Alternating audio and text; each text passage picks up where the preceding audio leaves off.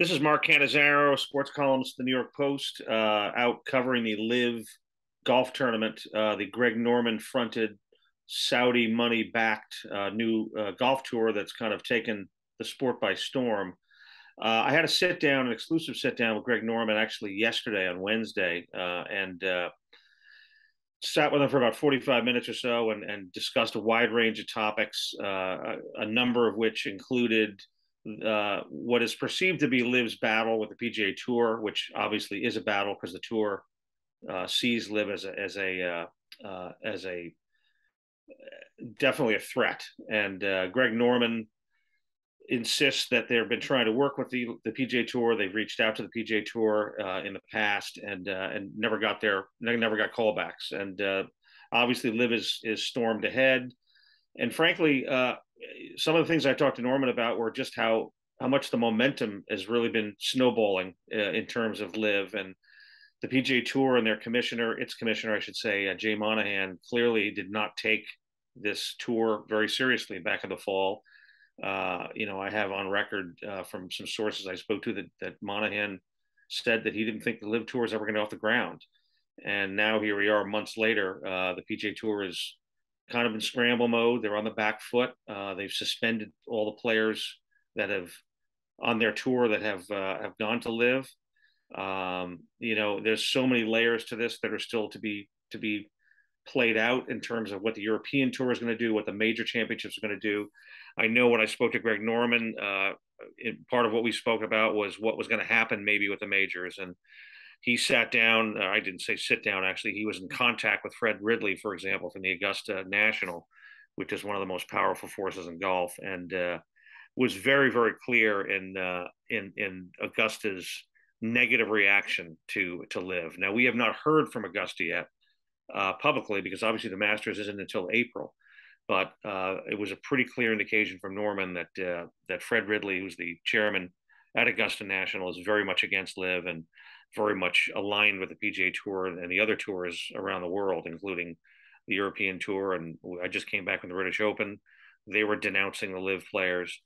So Norman, tries to do the best he can to downplay where the money's coming from. Obviously, that's a controversial topic. The Saudi money and the horrible human rights records that Saudi Arabia has.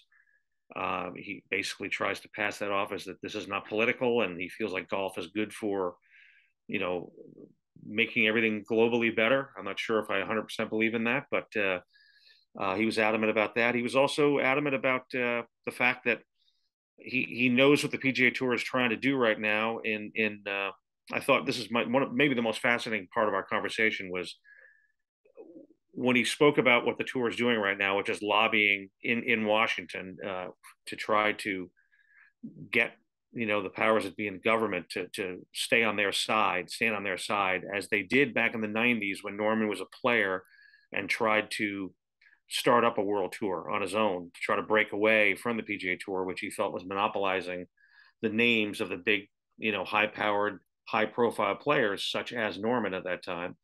And which is, fast forwarding ahead, this is what Phil Mickelson's problem has been, and that's why he has tried to nudge the tour along. Norman told me that he basically knows the PGA Tour's playbook because he went through this in 1994 and 95. And he's felt like they're doing the same exact things now that they did back then, which was try to lobby it, at Capitol Hill. And he said it's a much different time right now, and he doesn't think it's going to play out the same way this time. The difference, too, here is that Norman's, world tour idea never got off the ground back in the 90s. This thing is off the ground right now. I've been there the last 2 days. I see the build out. I see, we've all seen the players that have come on board. They've got, very, very high profile players that have come over. And, by all, accounts by the people I speak to in golf, there will be more to come. And so this thing is here. It's not going anywhere. I suggested to Norman that, there should be some sort of a compromise between the tours, and he said he completely welcomes that. So that was kind of an interesting dynamic there. Well, listen, let's be honest. LIV Golf is a threat to the PGA Tour because the PGA Tour does monopolize the entire calendar for golf. And, they've got deals with every single television network in America. across essentially 52 weeks of the year. So anything that LIV takes a bite out of is going to be an issue for the PGA Tour. But I will say, and I'm fascinated to see what starts taking place tomorrow on Friday when this thing begins. The biggest problem I'm going to have, or I do have with LIV, frankly, is the results don't really matter. I mean, I've just come back from the British Open, and I discussed this with Norman. I said, how are you ever going to get to the point where people are riveted on a Sunday watching the final round, like they were at US Open at Brookline last month, and the British Open, 2 weeks ago, at St. Andrews, where I was, where Cam Smith made that great comeback and overtook Rory McIlroy. The LIV Tour, these guys are all getting basically free money. Most of them, it's all guaranteed money. And so there's just not really any intensity or passion or a feel that it really matters. I feel like, I've been there the last 2 days and, writing stories leading up to this, including the Q&A that I did with Norman, that's up on our website right now at NewYorkPost.com and will be in the paper tomorrow. But I feel like once tomorrow comes, it's kind of like, what am I going to write about the next 3 days? Because nobody really cares who's leading after round one, at this tournament. What I'm probably most interested in to watch tomorrow is the novelty of it. It's 54 holes instead of 72. It's a shotgun start. They're playing music all over the golf course. They're obviously, trying to cater and bring the young eyeballs, in terms of the audience to their product. So, I think that's going to be, I'll have a curiosity factor tomorrow. Saturday and Sunday, I'm not so sure. What I do think that this tour needs, and I discussed this with Norman in our Q&A, is the first two events have been won by relative no names. I mean, obviously Charles Schwartzel, who won the first event in London, is a Masters winner, but he hasn't really done much of anything in about 5 or 6, 7 years. So I really believe that this tour, just to gain some more momentum and more attention, is to have one of these big names that they've thrown hundreds of millions of dollars at, like a Brooks Koepka or a DJ or a Bryson DeChambeau or Phil Mickelson. I think one of the big guns needs to have a big week and be hoisting the trophy at the end of the week. That to me will gain some more attention, and I think it will be a little bit more of a blow to the PGA Tour. And the other element I'm looking to watch is, and I'll be writing about over the weekend, is this LIV Golf concept has a team element to it. They've just announced they're going to 14 events next year. They've got 12 teams, 4-man teams, captains of teams, and it's going to be. I wrote a story for tomorrow's paper about the fact that this. I'm not going to say this is a death blow to Ryder Cup, but Ryder Cup is really the most important event in golf, in my opinion. It generates the most passion. It's the one team event that everybody is riveted to. And if you've looked at what's taken place, the LIV Golf Tour has got a roster full of Europe's best Ryder Cup players and most decorated Ryder Cup players, including Henrik Stenson, who was supposed to be the captain of this 2024 Ryder Cup and was immediately stripped of his captaincy when he joined LIV. He'll be playing this week for the first time. He just joined this a couple of days ago. So I did write a story today about what's this mean to the Ryder Cup. I mean, these guys, Henrik Stenson, obviously stripped of his duties. Ian Poulter, one of the most decorated and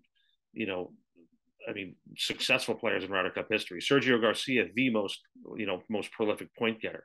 Lee Westwood, who's been to 11 of them, and probably was going to in line to be the next captain. All of these guys are LIV guys now. What's going to happen to the European Ryder Cup team? I mean, I make the point in my column today, one of the elixirs and one of the kryptonite for Europe against the US has always been its passion, the passion of the players there, always perceived to care much more about the Ryder Cup than the US does. Well, now we've seen these guys make their choices for money over passion and legacy. So now, Stuart Sink, I know, was interviewed recently on the Golf Channel, and he said, after seeing what's taking place, you're starting to wonder whether that was all a lie, about how much these guys really cared about the Ryder Cup. So there's so many layers to this. Much of this I did discuss with Greg Norman in our Q&A, and I would suggest to our listeners to check it out because he was very candid on a number of topics. And we'll see how this thing rides out over the weekend at Trump Bedminster. Oh, by the way, you're throwing the former president, parading around the property too into the circus-like atmosphere. Today you had him playing a pro-am with Bryson DeChambeau and Dustin Johnson. You had Caitlyn Jenner out there playing, Charles Barkley. So it was quite a sideshow out there, which is really what they're trying to create. I mean, they need to have that kind of extracurricular stuff to draw the eyeballs, and they're trying to draw younger eyeballs and a different crowd than the crowd that sits around on weekends and watches CBS or NBC cover the PGA Tour. So we'll see how it all plays out. There's so many elements to this just that are still unknown, undecided, that we still have to figure out. There will be lawsuits, trust me. I don't think these PGA Tour players are gonna settle for being suspended by the tour much longer. So we'll see how that plays out. But for right now, the LIV Golf Tour is carrying on, and we'll see how it goes this weekend.